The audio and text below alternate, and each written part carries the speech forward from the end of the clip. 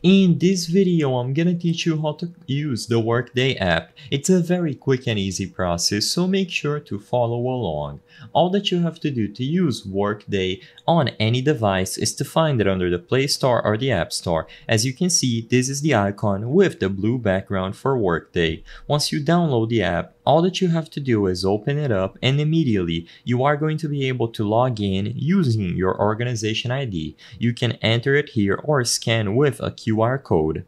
Alternatively, you can also use the option at the bottom left corner of the screen, find your organization ID, and they are going to give you instructions on how to properly access this ID for you to log into Workday. Keep in mind that you are only going to be able to use the Workday app on any device if you have access to the organization ID. You can also reach out to your HR or IT department and they are going to be able to assist you in logging into the application with the ID or a custom link for your company.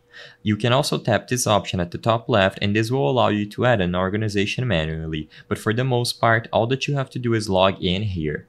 Once you are signed into your account, by including the organization ID, you can set everything up and all the features will be widely available for you.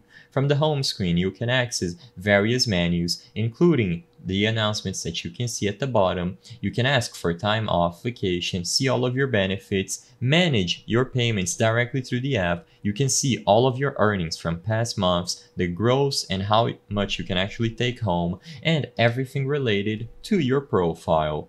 You can also check in and check out for the day. So if your company requires you to use this feature, you are going to be able to access it inside of the app as long as you log in using the organization ID. Everything is widely available and very easy to access once you are signed in.